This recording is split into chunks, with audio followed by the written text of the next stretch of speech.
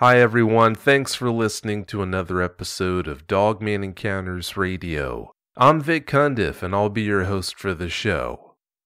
If you've had a Dogman encounter of your own and would like to speak with me, whether in private or on the show, please go to dogmanencounters.com and submit a report. I'd love to hear from you.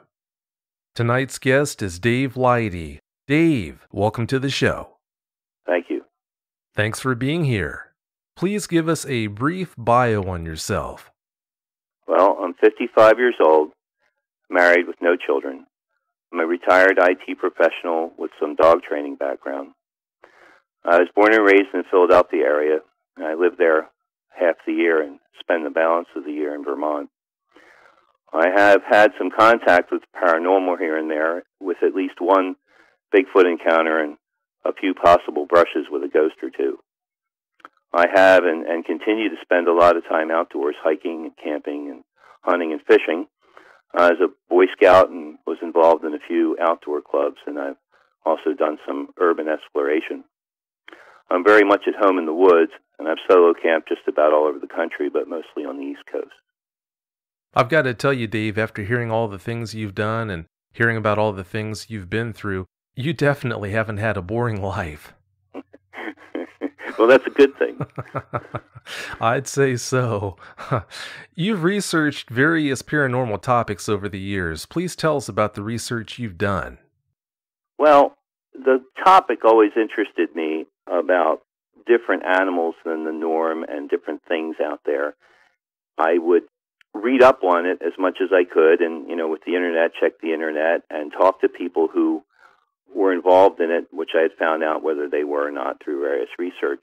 And once an idea interests me, I tend to follow it pretty closely. And if I can't get to the information I need just through reading it, I try to experience it as well. And so I've really checked out the Bigfoot encounter issue, and I've gone into some of the paranormal as far as the ghost phenomenon, and just wanted to find out all I could about it, and then I was able to draw my own conclusions. From talking with you in the pre-interview and other times, I'm convinced that you do have the right kind of mind that a researcher would want to have for investigating these things. So if you do decide to jump into this, which from our talks before we got underway here, it sounds like you have an interest in becoming a researcher for the North America Dogman Project, I've got no doubts that you're going to do really well at that. Well, thanks. I was impressed with their website and some of the things I had heard about it, and I think that you really need to have an open mind going into anything, but also you need to have a good sense of discipline and control when dealing with anything, but so much more so with the unknown. Oh, I couldn't agree more. I think you're right on the money. When you camped in the Daniel Webster National Forest and the New Jersey Pine Barrens, both places creeped you out. What happened in those places that made you feel that way? Well, I had done a lot of solo camping, and I was still doing that, with hiking involved or not, backpacking into remote areas. And I never really felt uncomfortable doing that. But those two places, for some reason, really gave me a hard time. You go in and set up camp and go about normal routines, and as you settle in toward the end of the evening, and as I did at these places, I'm used to a lot of animal noise and even possibly the occasional eyes looking at you from the bushes. But in these particular places, what got me was the complete lack of noise. The insects stop, the noise stops, you can't hear anything at all, and I really felt in each of these places a very profound watched feeling. And being alone and in the middle of nowhere and miles from civilization, start to really get uncomfortable about that. And yeah, the Daniel Webster Forest in Vermont, that was definitely creepy. And the Pine Barrens as well, they both had their own different feel, but it was the same level of watchfulness, I think, that really creeped me out. It is strange when you're used to having all these ambient noises that most of us are used to day in, day out. When you go out to a place like that can be that quiet, it's kind of unnerving. Well, it's usually not quiet. That's the thing. You have the insect noises and the animal noises and rustlings and breaking of branches and wind in the trees and such, and you get used to that when you're out there. And when it becomes completely silent for long stretches of time, that's when it starts to worry me. Yeah, that would shake anyone up. The next question's kind of tied into that. Before you swore off camping in a tent, you had some unsettling experiences. Please tell us about them.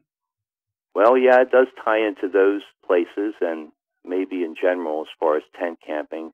It never bothered me. In fact, I would sometimes camp without the tent, just a sleeping bag and maybe a cover for my head area, because I enjoyed it so much being out there. But those times, when I was in the tent and I was bedding down for the evening, there was a lot of other noises. There was silence in the forest, but there was a lot of noise as walking around the tent, bipedal walking, if that's the right word. Sounds like 2 legs, 4 legs, walking and circling the tent.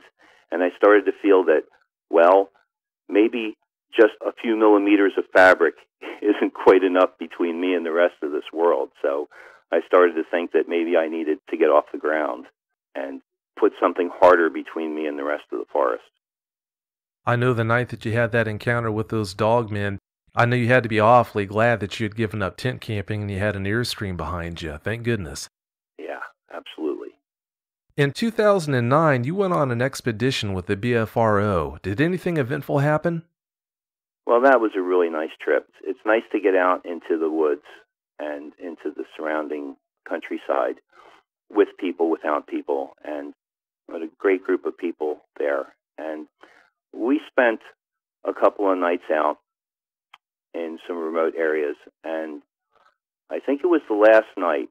We were just sitting around, normal camping, and while some of the other guys were out walking around, I happened to scan the surrounding forest with a thermal camera, and probably about 10 or 15 yards from where we were sitting, I saw something behind a tree. The thermal was a black-white thermal, and this was all white, so it had nothing on except its fur, and you could see the fur and the tips of it, and it was standing behind a tree and peeking out from the side and looking on either side and looking over the top of it. And I knew it couldn't be a human because of the way it looked, and I knew that we were remote and untold where we were, so it wouldn't have been anybody on the outside. And since the thermal portrayed the shape and substance of whatever it was so well, I didn't think it was a costume of any kind. So what got me was that when it looked at me, and I saw it look right at me because there was eye shine, and there was one big round orb that flashed right at me, and I saw that, and I knew that we had made eye contact from the distance, and it got me right in the stomach. It was the first time that I think I had made that kind of contact with that kind of thing. That was pretty exciting. I mean, it was a little scary, but once I got over that, I thought it was pretty exciting. If anything, it made me more interested and has pointed me in the direction of cryptozoology in an all-encompassing manner, because now I've learned there's not just one kind. I mean, I had heard about other things all over the world, and I didn't really give it a lot of thought here in North America, but now I believe there's more than just one entity out in North America, so we'll cover more than one thing here. Oh, sure there is. You can almost take your pick when it comes to cryptids around here anymore. And we're finding out about new ones all the time, it sure seems like. Yeah. Later that year, you and your wife Lisa went to North Carolina, and that's when you had your Dogman encounter. Please tell us how this all went down. Well, back in 2009, it was in October. I remember the date very well. It was my 49th birthday. My wife Lisa and I were very fond of camping, and ever since we met, we have camped just about everywhere east of the Mississippi that has a national forest or a nice state park. We decided that since tent camping was a game for younger bones, we entered into the realm of travel trailers. After looking at many, we decided upon an Airstream. And they are really nice and on the expensive side, but we intended to get a lot of use out of it. We got a 25-footer so that we could fit into just about any campground. It has full hookups, but we never really used anything but the electric, and hardly that. Plus, we installed solar panels because we intended to dry camp 100% of the time. Well, I traded in my 250 and bought an F350 because we wanted a little more power towing the trailer. It's an old joke among Airstream owners that you have a $60,000 trailer pulled by a $50,000 truck looking for a free campsite. So, well, as I said, we were older now and we had more resources and decided to go that way. So we embarked on a tour of the East Coast National and State Parks that year, and we would sometimes stay for a week or two in a place, and sometimes we'd spend just a day or two moving around, and sometimes we didn't even unhook the trailer. We just pulled it around with us to use it as a resource. We both have a lot of outdoor experience. I was a Boy Scout and spent a lot of time hiking and camping, either with friends or alone, and I was pretty aware of strange things in the wilds, especially at night, but sometimes in the daylight. I had said that there were some weird places that I had visited. Most were pretty normal, but like I said, the Daniel Webster Forest in Vermont, Pine Barrens in New Jersey, just to name two, were pretty strange. Well, with my wife, we experienced nothing really that strange together, but one particular time, we decided to go to the Outer Banks of North Carolina. We had no plan, so we just kind of wung it. And we traveled slowly as usual, staying at campgrounds along the way, though usually state parks, as they seem to be a bit quieter. So we made our way south, and we steered toward the coast. Now, we crossed into North Carolina from Virginia, and we saw that it was getting close to dusk, and we picked out the closest state park, which happened to be Pettigrew State Park near the Picasso Lakes National Wildlife Refuge near Phelps Lake. As it got dark, we passed through a couple of dark towns, and a few miles from the park, we passed through a town called Cresswell. And this was pretty dark, too. I was surprised that there weren't any lights in town. So I stopped along the road. I uncovered my off-road lights so we could see better, and we continued on. Around a corner, when we came into town, there was this big house, and as we approached, we saw about 15 people in the yard, and it was pitch dark. And before my lights came around to the scene, it must have been really dark there, and we looked at each other and thought, well, why would you hang out in the dark like that? But as we went by, they all stopped and stared at us. We went by. It gave us a weird feeling, too. And as I went by, the last guy on the lawn looked at me and said, "Good luck." I thought, oh, no. Yeah, that's not good. So we got our way down to Pettigrew, and we got there just as the park ranger was leaving. And there was only one other camper there, and they were talking together. The place was kind of wet. It had rained a bit. There weren't many trees except by the lake. It was just kind of swampy. And we asked what it was like there, and the ranger looked at the other guy, and he looked around. He was kind of nervous, and he said, "Okay, pretty good. I promised to be back at sunrise." And he seemed pretty nervous, and the other guy seemed pretty nervous, and we looked at each other and said, "Oh, maybe we'll give this one a miss." And the other guy said, "Well, you're not staying?" "Well, neither am I. I'm not staying another night." And he got back and started breaking camp. We're thinking, well, that's kind of weird. So maybe it was the right decision. So we left there, and we drove toward Roanoke Island, because we figured, well, since we're so far away from really any state park or where we're going to go, maybe we'll stay in a store parking lot. We often do that. Since there were no other parks nearby and all that, so we're not going to boondock in the swamp, so we're going to try for something in civilization. So we headed down Route 94 and crossed the Alligator River and drove into the middle of the Alligator National Park. So that, again, having lived in Pennsylvania my whole life and camping mostly in the north, the thought of large man-eating lizards were kind of new to me, and I felt a little uneasy just at the reality of that type of predator. So we drove through the night, and we were looking up the park on our phones, and we read about this red wolf. It was a critically endangered species that was reintroduced to the park a few years ago, and no one had seen it in a while. And we were almost to Man's Harbor, which is right on the bridge over to the island, and we saw this dog walking toward us, and we looked at each other, and boy, didn't it look just like a red wolf. And we had just read about that, and it was just so amazing. So I'd say it was about 1 a.m., and we're almost to the ocean, probably about 10 miles out. Driving along, and I hear this loud thunk on the trailer. And I thought, what a place. I really didn't want to get out here. But I decided I should go take a look. So I stopped, and I left the truck running. And I grabbed my .357, holstered it, and walked out. And I went out, and I checked the truck, and I checked the trailer. And I didn't see anything obviously wrong. I thought maybe I just ran over a branch or something. And then I saw a dent in the trailer just below the right taillight. Well, I checked it, and while I was looking at it, the hair on the back of my neck stood straight out, and all the insect noises stopped. And I knew about that feeling, having had that feeling before. And I got a little nervous. I kind of knew that there was something near me, either staring at me or in the area, and something odd. It was kind of like a predator feeling, like a mountain lion, coyote feeling. You know what that is.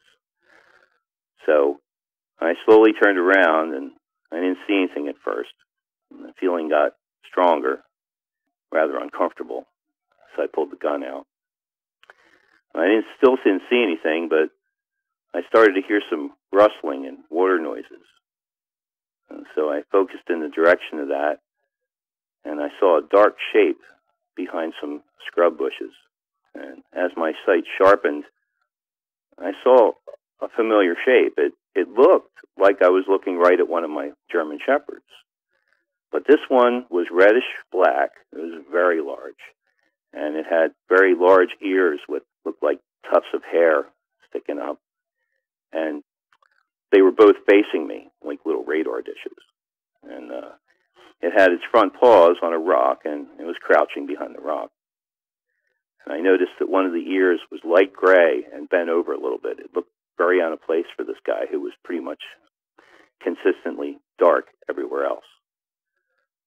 So our eyes met, that eyes met feeling again like the one I had had before, but this time it wasn't very pleasant. I got a chill. And what I was looking at, I thought, was the look of a hunter, no emotion, and that kind of scared me.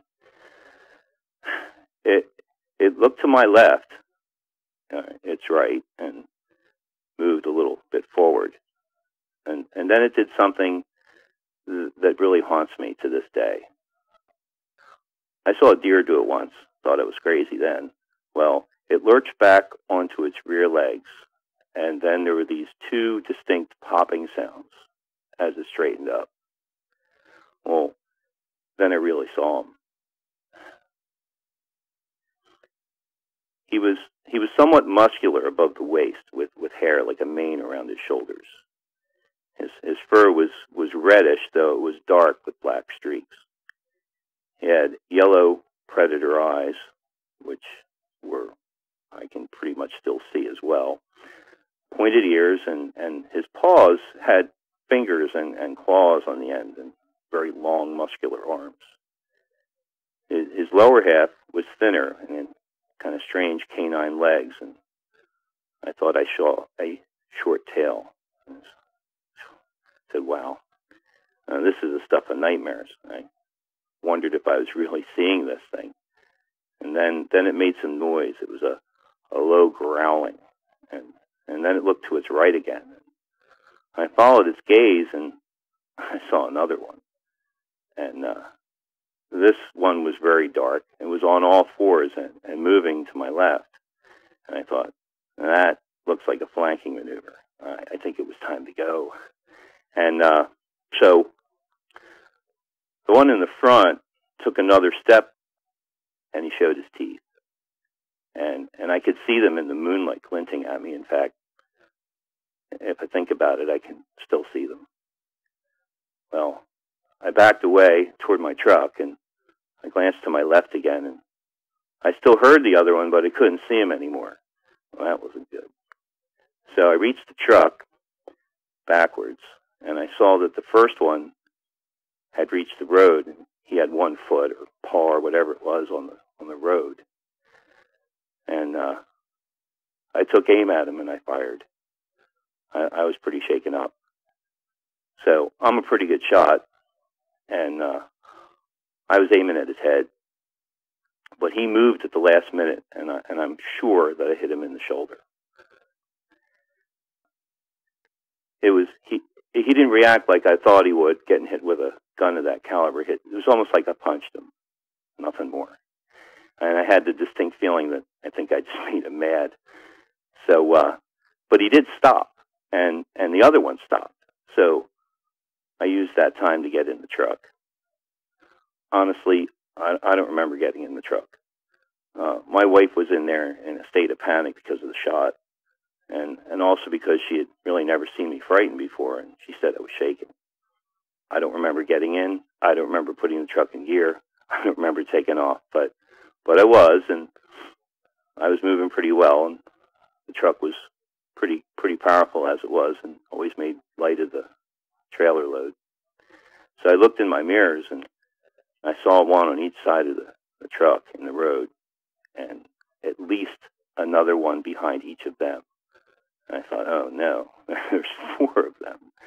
Well, they stayed with me up to about 30, 35 miles an hour. And then they slowed down, and they just veered back into the swamp and were gone. So I didn't stop or really talk until I crossed the bridge and got on the Roanoke. I pulled into the Menteo shopping center, and I stopped. Then I looked at Lisa, and I told her what I saw. She said she didn't see anything, but she admitted she was looking at her phone when I was back there. Well, I'm really glad she didn't get out, or she didn't see them. I don't think I would have ever gotten her out of the house again. I decided not to go into too much detail because of that, and I just told her I fired a warning shot at a predator. So we were on Roanoke, and we stayed in the grocery store parking lot that night. A lot of businesses allow overnight stays by truckers and campers. They figure that you'll wake up and shop in the morning, and that's usually what happens. I know that Walmart and Cracker Barrel and places like that, they have special parking for trailers, and they just ask that you park so that the store cameras are toward your doors overnight.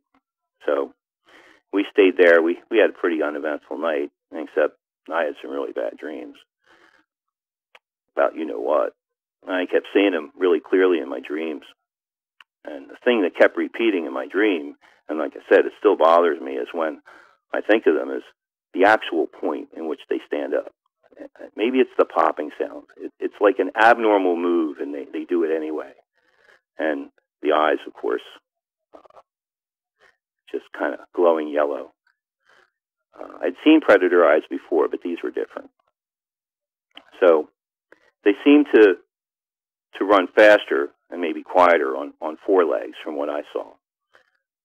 And they seemed to shift effortlessly between 4 legs and like a half crouch. But from what I saw, they seemed to have to stop completely to stand completely up. At least the one in front of me did. So I woke up from that in a sweat. But we went into the grocery store in the morning, and of course everybody was staring at us, but that's not unusual. So we got our groceries, and we came back out, and we put them in the trailer. And Lisa got in her side, and I was walking around the trailer on my side, and I saw this truck in the parking lot in front of me, and the driver had me in a dead stare, and it was decidedly unfriendly. So there were several things I could have done at that point, so I decided to ask him what was up. And as soon as I started to talk, he completely fell apart and started apologizing to me. He said that I was a carbon copy of a friend of his, and he thought he was messing with him. And we laughed, and I asked him about the island and the surrounding area, and he told me that the normal tourist stuff, and told me about a couple of good restaurants. So I looked at him, and I looked at the rifle rack in the back of his truck, and I decided to ask him about the swamp. When I told him that, he kind of rocked back on his heels and looked at me, He looked around and he said that he thought he was the only one. Well, we proceeded to sit at the table in the camper and talk about it, and it seemed like he had exactly the same experience twice. His name was Eric. He described him right down to the bent gray ear on one of them. That was interesting. So he told me the first time he only saw one, but the second time he saw two, maybe three, and the second time he shot one. He said he hit it in the chest, and it didn't stop at all. And then he hit it in the leg, and it stopped and looked down. And then they all retreated. Maybe that's good to know. Eric said that they had displayed hunting behavior. He said that he saw them on the mainland when he was out there hunting, and he also said he doesn't go there anymore. In fact, he said that he used to hunt everywhere in and around the swamp, and it seemed to him that since this Dogman thing has come around, he doesn't go hunting, and he doesn't see anybody else going hunting either, so we don't know. So I thought the same thing. I'd seen predators and all kinds of stuff my whole life being out there, but I never saw these guys. But then again, I never really looked for them either. Coyotes, bobcat, bear, mountain lion, gator, snakes, gator for him. We all knew them, but we never saw these before, and they were definitely different. He told me that a friend of his was a Bigfoot researcher, and he had been out with him a couple of times, and they said they had a pretty good time doing it, and they never really felt seriously in danger, but since they started seeing Dogman, it's put a real damper on their things, and they seemed that it diminished their activity somewhat. So I bought them lunch, and the three of us enjoyed the lunch, and I didn't really mention it again. And then Lisa and I left, and we went to Fort Raleigh, the north end, and then we went down to Kill Devil Hills, weird name, and we checked out the Kitty Hawk First Flight area. And I started to put the whole thing out of my mind. Being in civilization is real good for that. We kept the trailer hooked up, and we acted like hermit crabs for a while out there and dragging the trailer around with us. So we stayed one more night at Menteo, and then we drove down to the Outer Banks, and we had a great time. It's a great place. We went between the seasons, and it was pretty quiet. So we drove as far as we could. The road ran out, and we settled down at this campground at the end called Frisco Woods. It was closed, but I called the owner, and he told me to stay as long as I wanted to, and that the electric was on, and that was cool. It was really a nice place. We unhooked the trailer and set up our camp, and we could see the bay and the ocean at the same time. I had a pretty good time, and I was wary of the alligators, of course, and I had the Dogman in the back of my mind, but didn't seem to be any predators on the Outer Banks. So we stayed for about a week, and we headed back. Unless you take a ferry, there's really only one way on and off of the islands. Right before we left the area, we dry camped and hooked up one more time. We were off of Roanoke and onto the mainland near Mans Harbor. And we stayed at a nameless business there on Ferry Dock Road. And we didn't really venture out after dark. Before we went in, the owner told us we should stay inside after midnight and didn't say anything else, so he didn't have to tell me. So in the middle of the night, I got up and decided to look outside. Never a good idea to look outside in the middle of the night, but I did it anyway because I thought I heard some stealthy movement outside. I didn't see anything, but I did, before I went back, thought I saw two eyes on the edge of the woods, and of course the insects stopped again. They're about maybe 4 or 6 feet off the ground, I could say, from where I was. I could have been wrong. But after a while, they were gone, and the noise started again. If it had been any other time, I would have dismissed it as totally normal. But since the events of the week before, I was really nervous now. So in the morning, we woke up, we thanked the guy, and we hit the road. There was no sign of the creature anywhere, and I was happy about that. The guy saw me looking around, and he looked at me, and he didn't say anything. And I started to say something, and he put his finger up to his mouth. I said, okay, I'm not going to say anything. So we were driving through, and right before, we left North Carolina. We took 64 to 32, and then we were in Virginia back by the Great Dismal Swamp. And we went to Suffolk, eventually Norfolk. A few times I thought I saw some creatures running along the side with the truck, but that was probably my imagination. When I looked, they weren't there. But when I did, right before I left, I slowed down, and I stopped, and I looked back at the swamp, and I almost swear that I saw a dogman in the swamp watching me leave. Now, that didn't make me feel good either.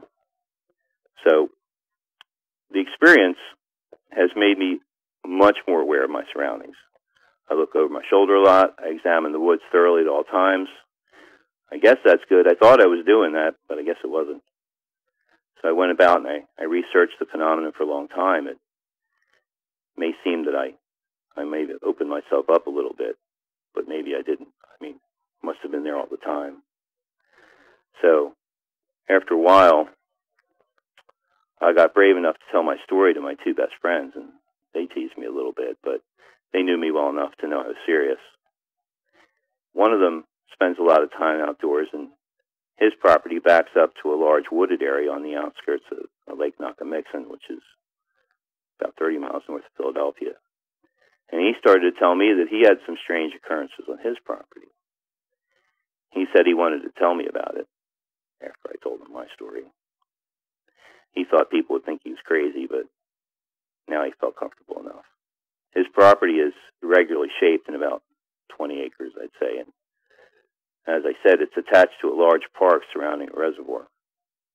The area's got a real long history. It's sacred to the tribe of Native Americans that live there. And there's a bunch of stone structures nearby in the lands, and there's a couple roads named after them. So he began to tell me that over the last month, he started hearing strange noises at the back of his property. He didn't have a large fence, just enough to mark the property. And his dogs are actually pretty friendly, so the fence wasn't really meant for them. It's just to mark things out. So he was hearing snarling and baying in the back, like wild dogs.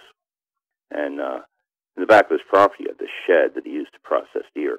And it was damaged. Somebody had broken into it. But it was scratched and clawed and torn up, and he didn't think that was human damage.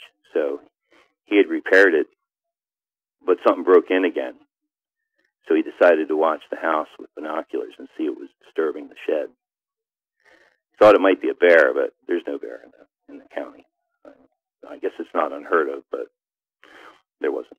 So he started watching, and one night the surrounding forest, of course, got quiet, just that whole thing, and his dogs, who are usually very alert, put their heads down, put their tails between their legs, and ran down the basement. He said, uh-oh. So he was watching the shed with binoculars, and he thought he saw a shadow move. And as he watched, he swore that he saw a wolf-like creature, his words, walking on two legs. So he said he shook his head, and he said the sight scared him a bit, more than anything he'd remember. And he considered going out with a shotgun, but he thought better of it. The next day he went out to the shed, and the dogs seemed pretty normally. Didn't see any damage, but he found some tracks. So he told me this story, and I went out to the house with him, and we looked at the shed. And there were people hiking around and stuff during the day, and everything seemed pretty normal. So that night we built a fire, and we sat in his backyard, and we were watching. And we didn't see anything, but there were a couple of times during the night that insects stopped, and there was that weird, eerie feeling like we were being watched. So I told him I had an idea. I told him to start processing his deer somewhere else. Kind of a pain, but if he was going to continue living there, I think that it might be better. So we cleaned the shed, wiped it down with bleach solution, and repurposed it. And after that, the activity kind of stopped. I don't know whether they disappeared, but the activity stopped. We didn't feel it again. So I think he's pretty fortunate, because in my heart, when I had my encounter and what I saw, I think once they were there, they were going to stay. And I don't know, maybe they would follow you home. And that's a real sobering thought. It's strange how you can tell the difference between a Bigfoot, a predator, human, dogman. Each one has a completely different feeling, but the dogman to me holds like a kind of a terror feeling, like the alligator, but much worse. it's almost like an instinctual fear. But I never really saw it on the other two trips or on my friend's property, but my senses told me that it was the same feeling that I had in the Allegheny National Park. I have to say that I've had that feeling a couple times too, in rather small patches of woods, surprisingly near Philadelphia. That sounds really creepy, but when you know you're being watched, and I know the feeling now. So again, I'm hoping that it'll follow me home. So we still love to go camping and be out in the woods, but I'm always very wary, even if I don't tell my wife that I'm wary. I want her to relax and have a good time. I'm always armed, something 357 or higher, and she's pretty used to that anyway. We tend to stay up north a bit more, and as it seems to be not as prevalent there. I'll tell you what, Dave, for you to continue camping the way you do, travel trailer or not, you've got to have some serious sand. How close were these dogmen to you when you first saw them that night? I'd say, though, the first one I saw, I'd say he was about 20, 25 yards maximum. Yeah, I'd say about 20 yards. Slightly downhill. At their closest, how close did they get? Well, I don't make a habit of shooting things, but when I shot him, he was less than 10 yards from me. Ooh, yeah, that's way too close for comfort. That's why I shot him. I might have even considered a warning shot, but again, I thought I knew, I don't think a warning shot's going to do this guy any good at all. And I didn't like the way he looked at all. I mean, it wasn't just the look, obviously the way he looked, but when he showed his teeth at me, I said, well, that's it. It was kind of a live or die moment, I thought. So, him or me, it's going to be him. Yeah, I can't say I'll blame you there. After going through an experience like that, it's no wonder you had all those nightmares that night. Wow. How did your wife react when you got back in the truck and told her about encountering that, as you put it, predator? Well, I didn't want to spook her because we still had a whole week of camping ahead of us. I mean, I still had a little presence of mind that way, but, she was a little freaked out because she never really saw me scared like that before. I mean, not like that. I was literally shaking. My hands were shaking. Even though I was grabbing the wheel, my hands were shaking. But I told her kind of what I saw. And then as I was saying it and I was watching her eyes get bigger, I thought, well, maybe I'll just sugarcoat it a little bit. And I just told her it was a predator and I shot at it, because I still wanted to camp the rest of the week. Believe me, the thought about turning around and going home was definitely in my mind, but I didn't think I wanted to give her the whole gory detail. Not at that time, anyway. Yeah, if you had told her about what you had encountered that night, I don't think she would have agreed to go camping anymore after that, so I can understand. But it's funny, because you did still tell her the truth. You told her you encountered a predator, so there's no lie there. It's true. Who handled your encounter better, you or your wife? Well, I guess I did, the true encounter. I mean, I thought she did pretty well with my version of it afterward, but, I did eventually tell her about it, and I don't think she handled it well at all, actually. And I think I handled it better, knowing about it, and then still going back out and convincing her to go back out. So I'd say it was me. Yeah, it does sound that way. How long did you wait to tell your wife about what you actually saw that night? Well, I waited till we were comfortably back in the Philadelphia area. I waited till we were surrounded by civilization and everything seemed pretty safe as it was around us. And then I told her pretty much everything. I don't think I left much out. I mean, I think I left out possibly the teeth and the eyes and my feelings about them, but I definitely described them to her. So probably about a week. Let her settle in.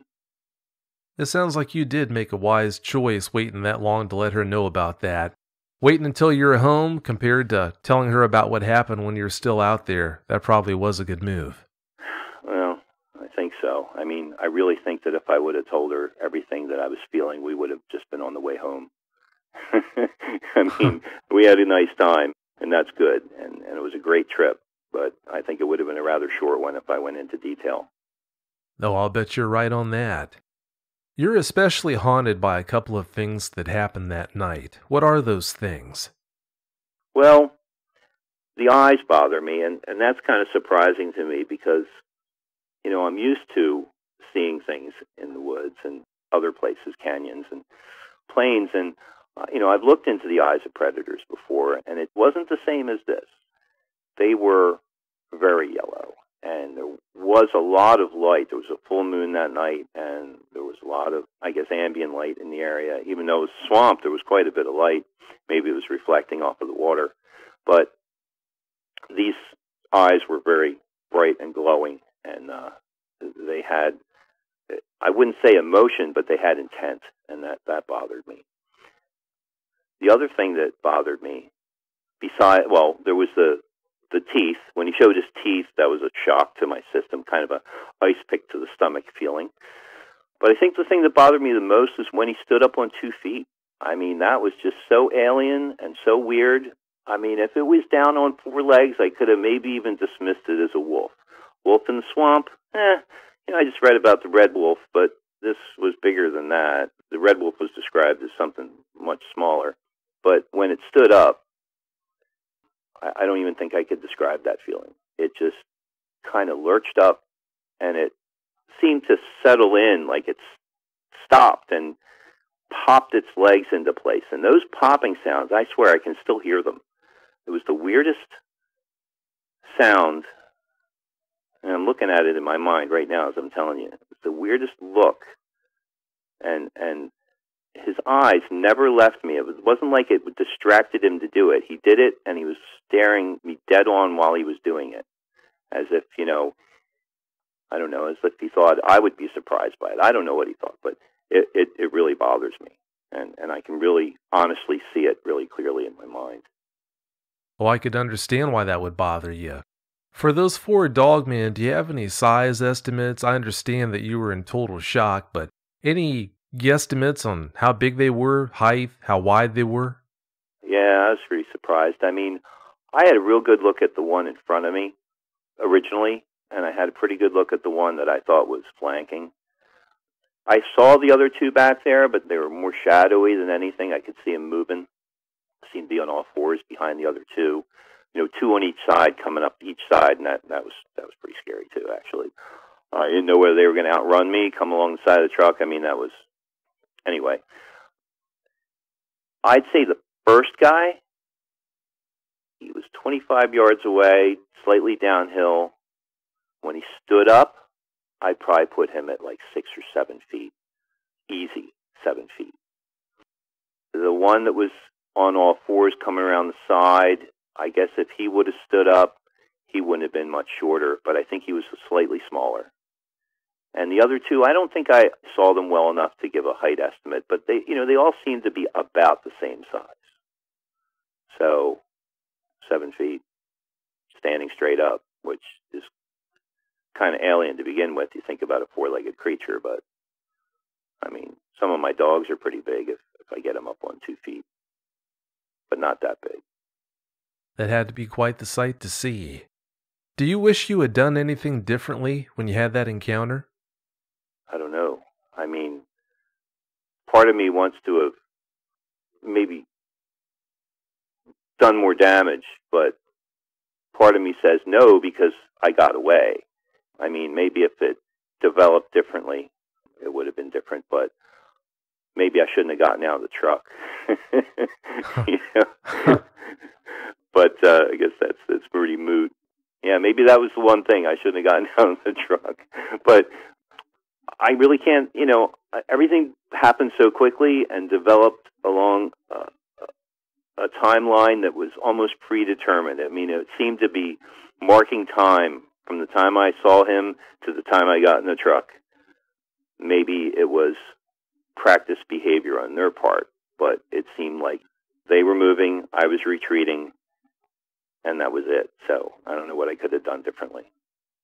Yeah, judging from your conversation with the man in the parking lot, it sounds like encountering people is almost routine for them, so maybe they did have some sort of a routine down for when that sort of thing happened. It's a scary thought. Yes, it is. Very unsettling and scary.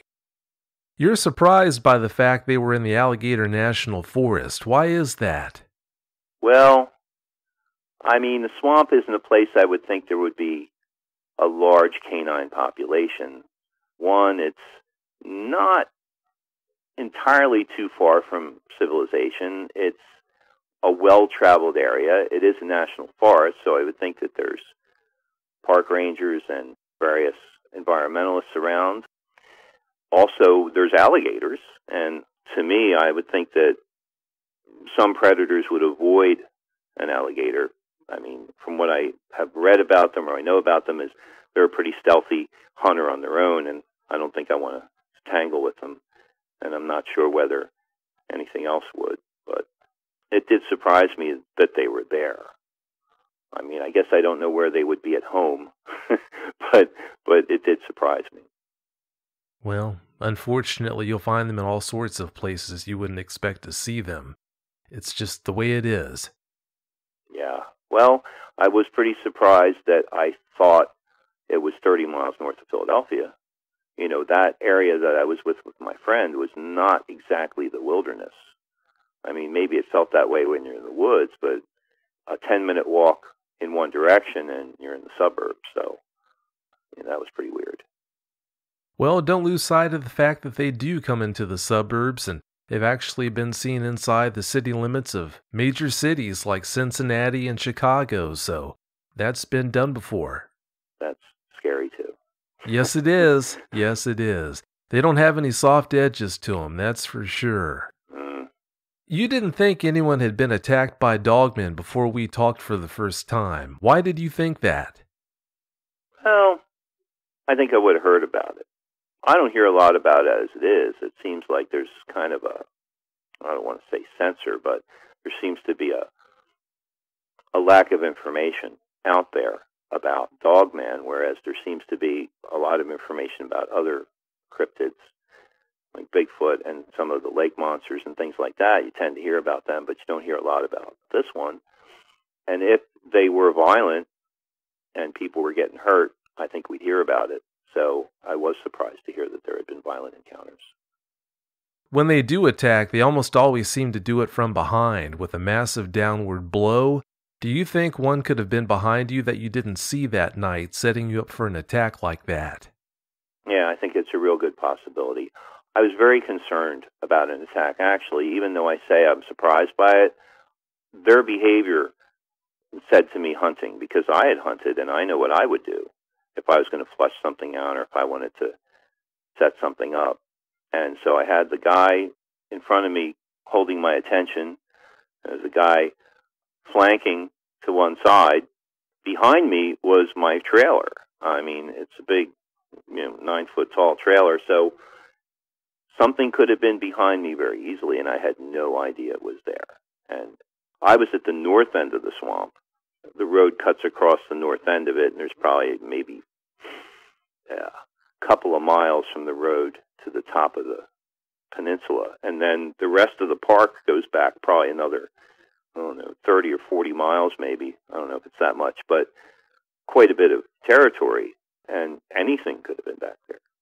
So, I mean, I guess he would have had to come around the trailer or between the truck and the trailer, because I did pass by the hitch. That would have been now that I think about it, that would have been a perfect ambush point, but very possible, and another unsettling feeling for sure. Well, I definitely hope there wasn't one back there trying to sneak up on you like that, but it's definitely possible. There just might have been. They didn't seem to be there to play cards, let's put it that way. They were not there, in fact, not even just to skip. I thought, afterward that they might have just been trying to scare me out of their territory, but it seemed worse than that. It really did. I mean, if that was the case, maybe it would have been different. Maybe it would have just been a lot of noise and growling and flailing about, but this was kind of if I hadn't noticed them, I mean, it was kind of stealthy. So, that might have been the case. If you wouldn't have seen them, it sure does make you wonder how that would have played out. I hope it was just a bluff and they weren't looking to take you out, but I guess we'll never know. Yeah, well, my back was to them to begin with, I was checking the trailer out, and I felt the presence behind me and turned around. So if I hadn't turned around, I don't know. Well, thank goodness you did turn around. Yeah, me too. That's the way I feel. That's what happens. I think a lot of predators, they do that. They set the prey up that way. And if I think about it as myself as the prey. But then again, a lot of creatures have a sixth sense at some time in their lives or in their makeup where a lot of things are aware and will turn around even when the predator's approaching. So who knows if they have a routine as far as that goes. Well, thank goodness your instincts didn't fail you that night. In the pre-interview, you mentioned that you've noticed that the Sasquatch phenomenon is much more commonly accepted than the Dogman phenomenon. Is that a source of frustration for you? Yeah, I think it is. Frustration maybe not have been the word I would have used prior, but it is now when I start to think that I'd like to get involved with research. I guess it took a long time for the Bigfoot phenomenon to gain the acceptance that it has. Back in, the 60s and 70s, it was still kind of a joke, and now it seems to have a pretty widespread appeal. And it is frustrating that there almost seems to be a censorship surrounding the Dogman encounter and a lot of, Wolfman jokes and things like that, and people not taking it seriously. And I guess there's still a lot of people who don't take Bigfoot seriously either. And that's another thing. I try not to call it that. I try and call it Sasquatch just to give it a more dignified name. But in the same way, people seem to ignore it a bit. Maybe it just needs to, and this is probably a horrible way to say this, but needs to come out more into the spotlight to be recognized more, and then it will gain more acceptance. But I'm not sure I want that to happen. So, kind of a jagged edge on that. But I think that it's the same thing. People see things, and they're not crazy. I guess some people are, but most people are stand-up guys and women and children and all kinds of people that are regular human beings that see these things. They come out and they tell people about it, and they're not telling you because they want to be ridiculed. They're telling you because they want you to know what they saw. And if somebody's telling you they saw a canine on two legs, that's pretty scary. And I would hope that people would take that seriously, but I guess it's going to take some time. It is very scary. It is a dichotomy also. On one hand, for them to be more readily accepted by the general public, more encounters have to happen. On the other hand, more encounters would have to happen for that to be the case, so it really is a catch-22. It is. It's sort of like installing the red light in a dangerous intersection. How many accidents do you have to have before the light goes in? It's kind of the same thing. Yeah, that's a good comparison. Do you get frustrated when you hear skeptics give reasons why creatures like dogmen can't exist? Absolutely. But then again, it depends on their point of view. If they were out there and saw what we saw and researched, or even if they didn't research, if they just had an encounter, I can't see how they would remain skeptics.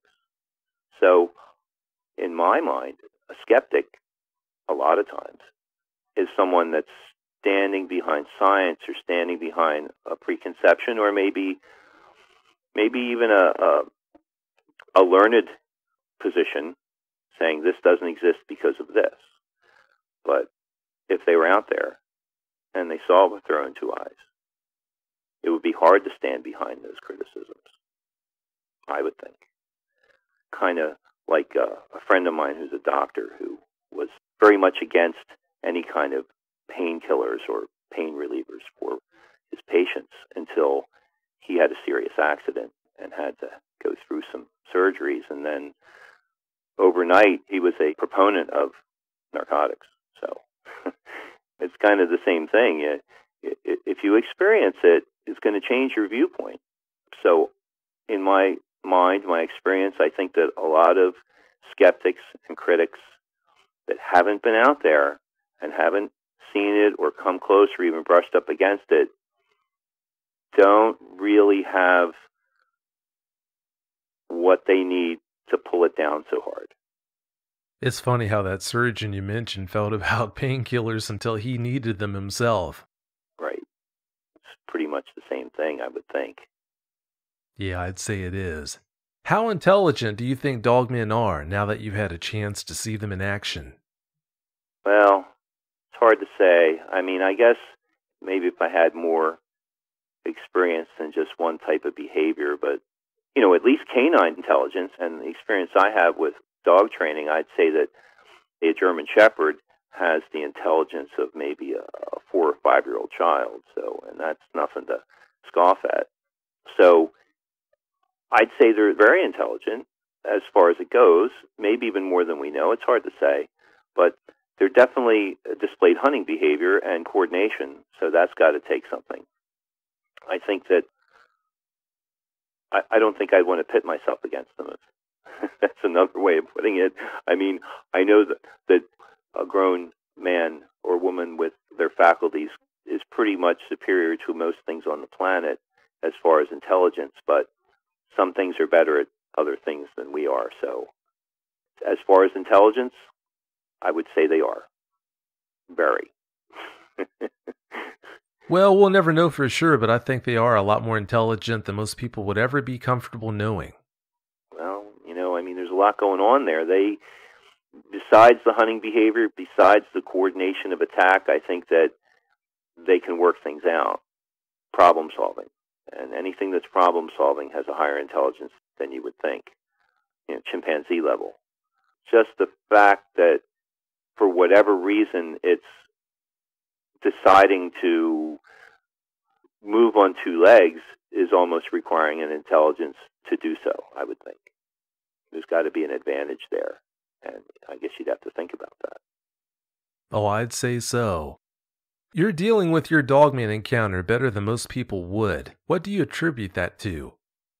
Well, I have spent a lot of time out in the wilds by myself and with others. And I really feel like the encounter instilled more of a curiosity than a fear over time. At first I was scared, and scared at a real base level. But over time I just became more and more curious about what this thing could possibly be, where it came from, how it's manifesting itself at this point. And my time in the woods has made me more experienced outside, in my mind anyway. And my curiosity for things like that, and also the fact that of the way I think. I mean, I don't really scare that easily, and I tend to want to try to work things out in my mind and come to grips with them on an ordered basis. And in order to do that, I have to eliminate fear from the equation. Speaking of you spending time out in the woods, how has your behavior in the woods changed now that you know they're out there? I'd like to say it hasn't, but it has. I would wish that it hadn't changed, because I think I was a little happier before I knew they were there. Happier is kind of a strange word to use, but I guess I was a little less concerned in the woods. I had mentioned that I think that, well, that I didn't think there's a lot of things that can really, really harm you, besides a large predator in the woods, but now I've changed that idea. I've been researching and looking for Bigfoot in the woods, and even that has not frightened me that much. The initial encounter, that first time I saw one, well, probably the only time I saw one, but it initially scared me, but then I, again, became curious, and now I'm ultra curious. But with this guy, I'm definitely looking over my shoulder. When I go into the woods, I usually scan them pretty well. Now I'm scanning them maybe 10 times more than I was. And I'm looking at them a little differently and checking shadows where I didn't before, and possible hiding places and high ground and things I wouldn't have done before, but I'm doing it now.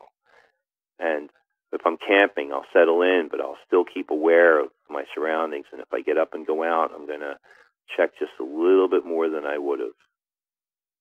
It's not going to keep me out of the woods, but it's going to make me want to check them out a lot more and scrutinize my surroundings more.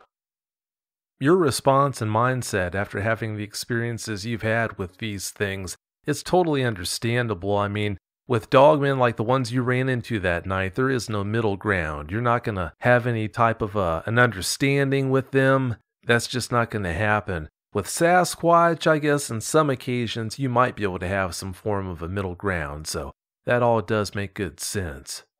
I think you're absolutely correct. I think that it's a different entity entirely.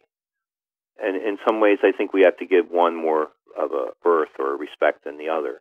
And I don't mean that on a species level. I mean, on a species level, I should say. I mean, it's not that I would lose respect for Sasquatch, but yes, I think there could be a middle ground with them, and there could be a communication factor with them. But I don't think there's any communication factor with the Dogman phenomenon. I can't imagine there would be. Not from my experience. Maybe somebody else has another idea about that. But as far as I'm concerned, it's either you're in their sight or you're not. And I think being in their sights is not a good thing. Are you surprised by the fact you've become so fascinated by the topic now that you've had that encounter? No, I don't think I'm surprised. If I'm surprised by anything, I think it would be maybe my level of interest, because my interest in Sasquatch is pretty high, and I'm interested in finding out more about them and researching them in their habitat and possibly having more encounters. Whereas with the Dogman, yes, I'm interested in them and I'm interested in what makes them tick, but I'm not sure I'm interested in having more one-on-one encounters with them. That makes sense. You're a self-proclaimed dog person, Dave. You were surprised by the fact that there was no communication between you and those dogmen. Please tell us more about your feelings on that. Yeah, well, I have trained dogs over the years. I've trained my dogs. I've trained dogs for other people. And I do feel a connection to the dog. I think there's definitely a way to communicate with canines, and ones they understand quite well. They're definitely a pack behavior with an alpha at the head of that pack, and they understand that quite well. And they're quite loyal in that surrounding. And with the training, I have definitely communicated with dogs extremely well. They can understand me, I can understand them, and it's a very nice relationship. When I encountered the Dogman, there was none of that.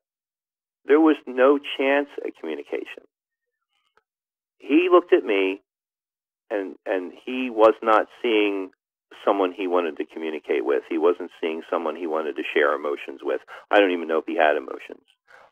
He looked at me either as intruder or food was the look I got. And I don't think I was going to change that view in any way. I certainly wasn't going to talk to him in a funny voice and have him respond to it. No. It definitely surprised me in some ways and didn't surprise me in others. I mean, I guess I wouldn't talk that way to a wolf in the wild either. But this was a little different. This was a very focused gaze, and it wasn't friendly at all. Yeah, I don't think trying to baby talk those dogmen that night would have had the desired effect, like if you were trying to baby talk one of your German shepherds or something like that. No. Yeah, I'd say not. Do you think going on that BFRO expedition opened you up to experiences such as your Dogman encounter and other things? Well, I'm not sure if I can say that any experience on its own would open a person up to more things, but I think that the person themselves may open up because they feel connected more because they look at things differently. And it definitely made me look at things differently, and the more I look at things differently, the more I see, and the more I see, the more experiences I have. So, yes, it did open me up to more. Whatever the reason or the method or the circumstance that went around for that to happen, yes, it definitely opened me up, I would say.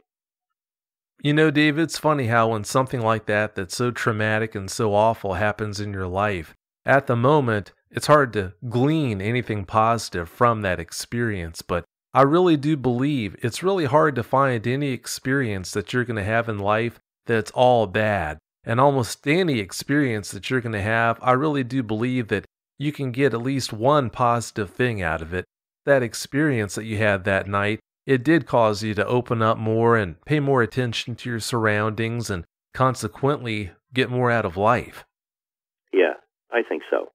I mean, if anything, to look around more and enjoy your life and the surroundings of your life more just from being more aware of things, especially if they're not around.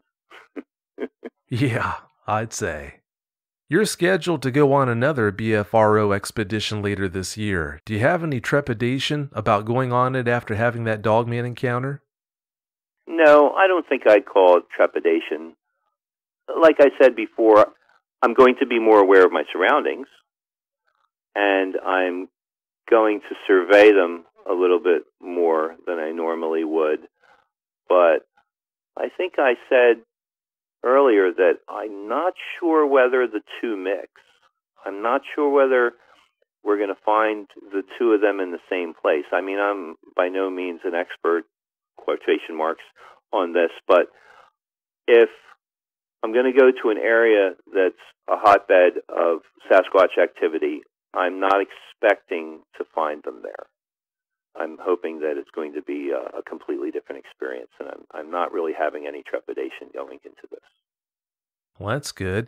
At least after having these experiences, you can still get out there in the bush and still enjoy yourself, so that's a good thing. Tell us more about your interest in becoming a researcher for the North America Dogman Project. I'd like to hear more about that. Well, I had looked around at a lot of different cryptozoological organizations. There are plenty of them out there, and I suppose that you could have an interest in many things at once. I looked at a few, and I saw that I liked a lot of the things that I saw on the website, and I had heard a couple of interviews from the people in the group, and it sounded like something that I wanted to become part of because I'd already been interested. And my interest grows, if anything. And, you know, a situation or an encounter like I had, I mean, some people might go the other way.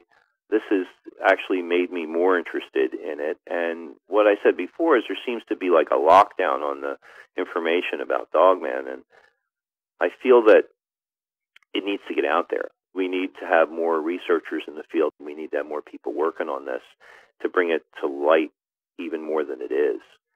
I definitely want to be involved in that and be one of those people.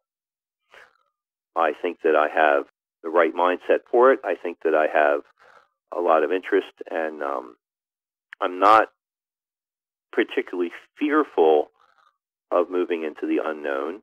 I think I have the same respect for the outdoors and the unknown, but at the same time, I want to find out, and I want to go out and I want to take a look at it and see what we can bring to light. I'll tell you what, Dave, if we had more researchers out there in the field like you, I think we would definitely be a lot more successful, so I wish you nothing but the best on that. And so that you know, I'm going to reach out to Jody Cook and let him know about your interest in becoming a member of his organization and hopefully help see this through. Well, I appreciate that. I'm definitely interested. I definitely want to contribute as much as I can. I think that we need to take a good look at this even more than we are and get people more interested in more than just one thing. I really like your outlook on all this. Well, before we wrap this show, do you have any closing comments you'd like to share? Well, I think people need to be a little bit more aware when they go out into the woods. I don't want to scare anybody. I want to inject a lot of fear into a place that people don't want it to be, because the outdoors and the national parks and camping and all the outdoor sports are meant to be enjoyed, and I don't think we should be out there looking over our shoulders with any kind of a trepidation about doing what we enjoy. But at the same time, I think just like anywhere you go, anywhere on a city street or in your own neighborhood, driving, boating, wherever it might be, I think that you just need to be aware of your surroundings a little bit more. I think things are changing in the world, and maybe it's because we're opening up more areas that have been closed in the past, and we're exposing more things that we haven't had contact with before. Whatever the reason, I just think that when people go out there, do the things that they love doing, they just need to be a little bit more aware of the surroundings. Very well said. Very good words. Well, Dave, I can't thank you enough for coming on and sharing the details of that experience with us and everything else that you shared with us. Thank you so much. Thank you, Vic. I really appreciate the chance to come on and talk to you. Oh, you know you're more than welcome. Have a great night. Yeah, you too. Thank you. Bye. Bye.